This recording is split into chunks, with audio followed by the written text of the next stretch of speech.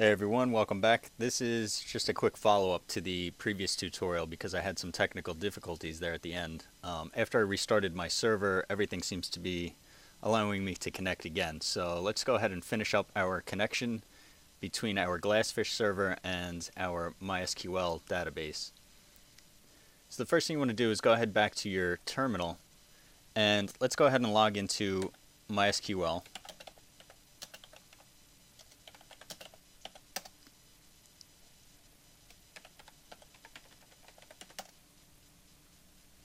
And now we also, if you just hit up a few times, you should get back to this grant all privileges command that we had run previously.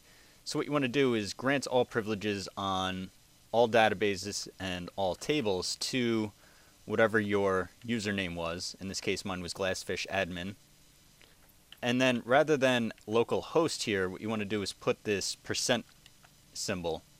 And what this does is allow you to connect from any IP address outside of this actual server. So you're not going to be working from the local host, you'll be able to connect remotely to this database.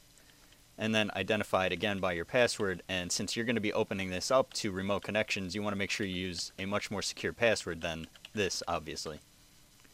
So go ahead and execute that command, and then you can just exit out.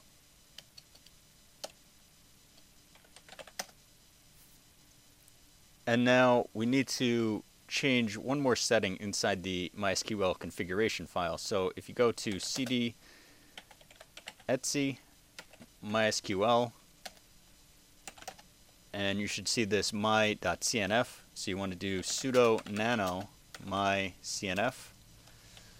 And now just scroll down here and you can take note that port 3306 is the default. You can change that if you want, but at least for following this tutorial I would recommend just keeping it the same for now. But what you're interested in is going down to find this line here. It should say bind address 127.0.0.1, and this was like this by default. So what I did is I commented it out, and then I made a new line under it, and I just typed out bind address, and in this case we're going to set 0.0.0.0. So once you do that, just go ahead and type Control X, and then you can save it. And now we can go back to our admin panel. You can go down to Resources, Jdbc, Connection Pools, New, and here you can name this whatever you want. So I'll do MySQL Connection Pool.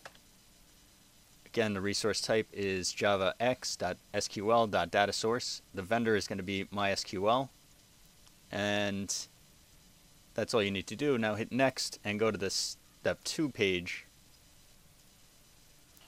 You can leave these as default. What we're interested in is down here, so you want to put your MySQL username.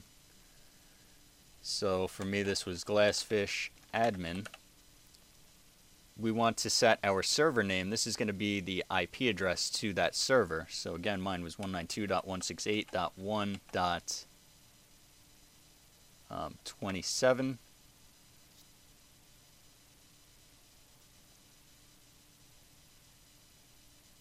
And actually, you know what? No, we can just put this as localhost since it's running on the same machine as the Glassfish server. So that's fine. Localhost.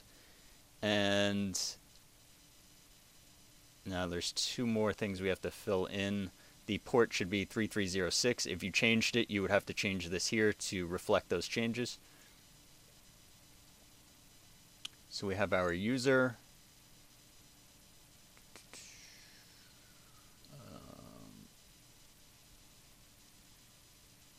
There should be one called database name. There it is. So in this case, the database we had created was called Glassfish test. And if you don't have this, just go back into the command line, log in, and create some database to work with initially. In my case, I made a database called glassfish_test, so I put that in here, and then this is going to be the password for this MySQL user account. So this again was that weak password I had made, and now we can scroll all the way to the bottom and select finish. Once this processes, it should bring us back to this page. So now we can go ahead and click on that and just select ping, and hopefully you get ping succeeded. In that case, the next thing we can do is go back here to Jdbc resources, and now here we want to select new. The JNDI name is going to be Jdbc / and then let's put the name of that connection pool we made. So MySQL connection pool. We're going to be using MySQL connection pool, and just describe it, this will be our MySQL connection pool Glassfish test connection, and go ahead and just select OK.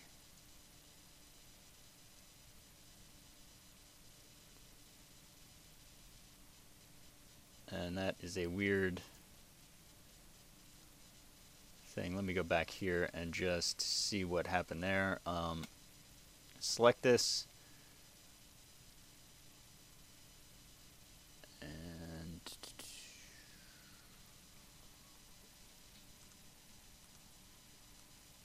I think it might have something to do with this name here.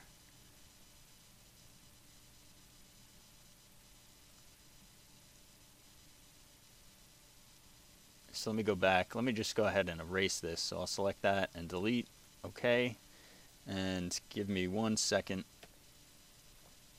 OK, so let's go ahead and go back here, select new again, and let's do Jdbc / MySQL connection pool.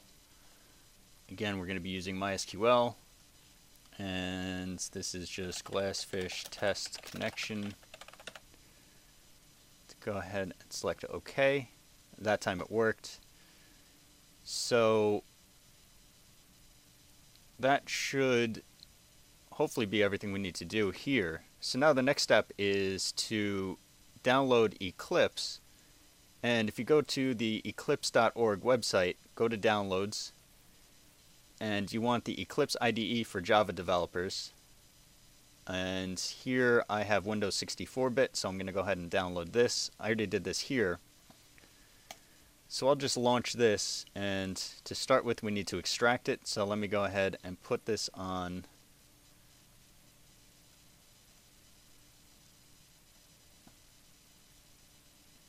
I'll just make a new folder right there and call this Java EE tutorial. Okay. And I'll extract it.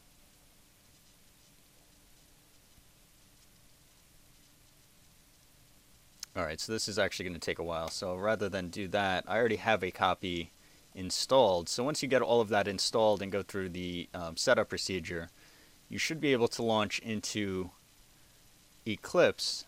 And the first thing that you want to do is go down here to this servers view. And if you don't see it by default, you can go to Window, I believe, show view, and then servers, and this should bring up this right here. So I'll go ahead and just delete this since I already have it. This way I can show you. You want to go new server, and just scroll down. If Glassfish isn't already installed there, what you can do is select this, download additional server adapters. And if you scroll down, eventually you should be able to find the Glassfish adapter. So go ahead and do that. And once you come back to the screen, that should give you access to this Glassfish folder. What you want is Glassfish 3.1. Here for the server host name, this is going to be the IP address of the server that's hosting the Glassfish install that we did before. So in my case, again, that's 192.168.1.27. And that will append it to the end of this server name. You can change this if you want to whatever suits your needs, but I'll leave this in my case as the default.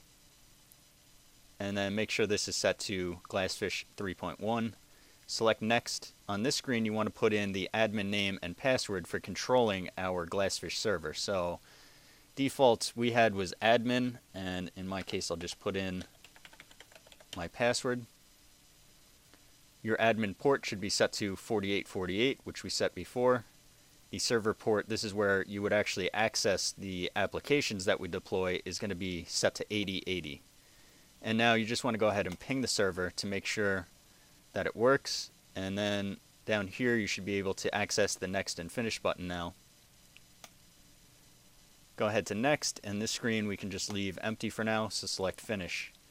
And down here what you'll see is this will take a second or two to pop up, but it might say synchronizing, and then eventually it should say started synchronized, assuming that the server is up and running. If it's not, what you want to do is just go back here, go to your home folder, my Glassfish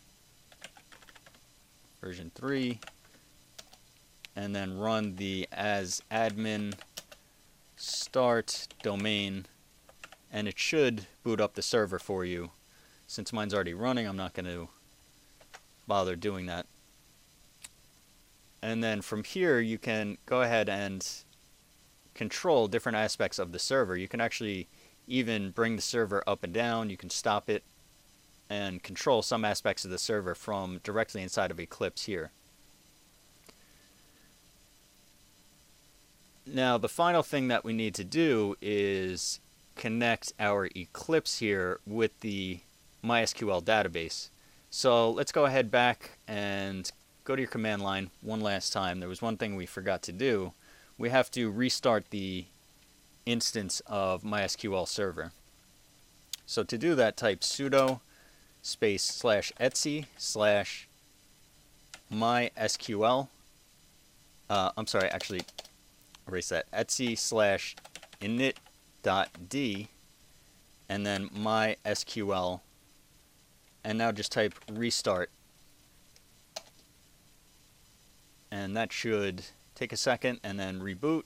It says what the process number is, and at that point we should have remote access from here to the server. So now we're going to go ahead and go to this data source explorer, and again, if you don't have that, you can go to show view and you want data source explorer. If you don't see it there, you can go to other and data management, data source explorer. That will bring up this here. So in the database connections, you can right click and select new. In my case, I already have one, so I'll just start working with this one. We can go to properties, and under driver properties you want to select your driver. Should be MySQL Jdbc driver. And if that's not an option for you, what you have to do is you can go to this triangle here